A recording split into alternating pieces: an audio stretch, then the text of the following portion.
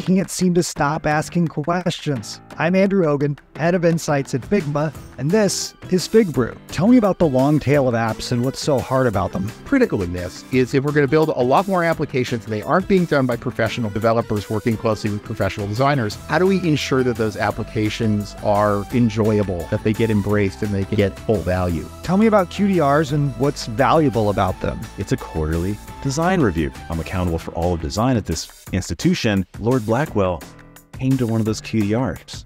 And then we would have these conversations and he would say, "You've changed my perspective. I used to think design was more like art. I now realize it's more actual strategy and service." The UX world is boring from Janelle. What about it has sort of invigorated you? The introduction of generative AI it's exciting for me because it was getting kind of boring. New ways of being able to focus on the really meaningful things and perhaps offload some of the mundane tasks. It's exciting. Our value ultimately will need to be redefined.